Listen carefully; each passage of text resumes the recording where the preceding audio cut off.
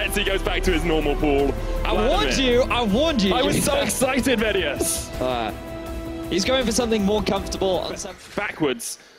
And we talked about how impactful the Roccat bottom lane has to be. Well, they're going to jump back in. Oh, and there's the Ignite as well. Onto Ignite. He's going to get chased away. Exhaust juice. They flash in. His first blood. And now Hans Summer's caught all by himself. Has to try and flash away. Roccat. Harass Power of Evil. Pyjamas on his way, but there's no vision of Maxwell. He knocks him back. Betsy has to go to the Sanguine Pool. Power of Evil jumping away. Here's the Galio. Power's so low. They get the kill as Betsy jumps in.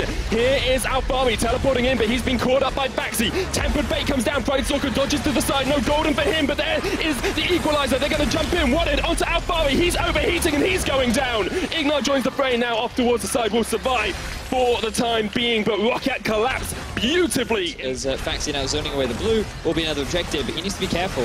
He's still very, very tanky. Has that Spirit Visage and a Warden's Mail. Here's the jump in, the charm there. Comes the hero's entrance as well. The knock up onto Alfari. Power down towards the bottom side. Maxwell's low as Hyanan takes him out alongside Ignar. It's a double for Kalista. Alfari has to flash the wall. PoE not in the best of spots anymore as Faxi chases him away. That's a triple. Hyanan with a long-range pierce. Beautiful javelin toss pushed.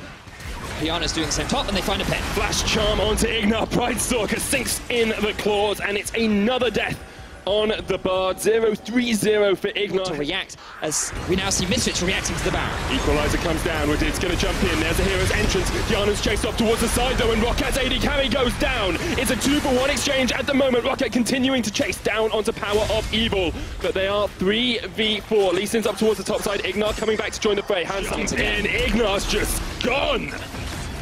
Teleport is going to come in from Alfari, but that's too little too late. It needs to be...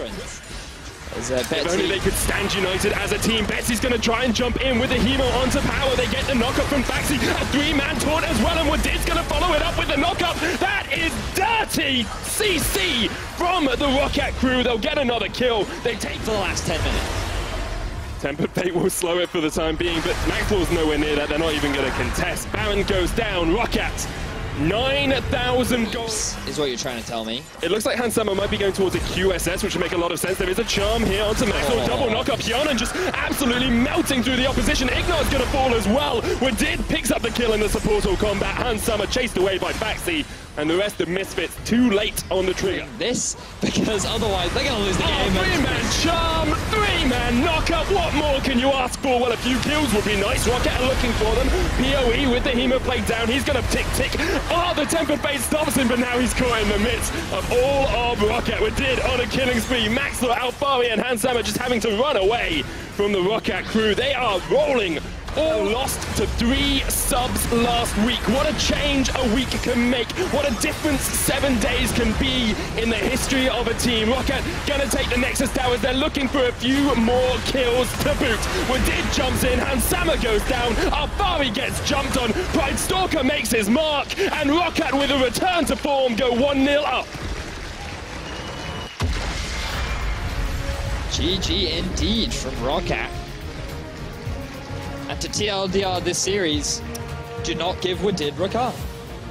I think not giving kills away at level 1 probably helps a little bit.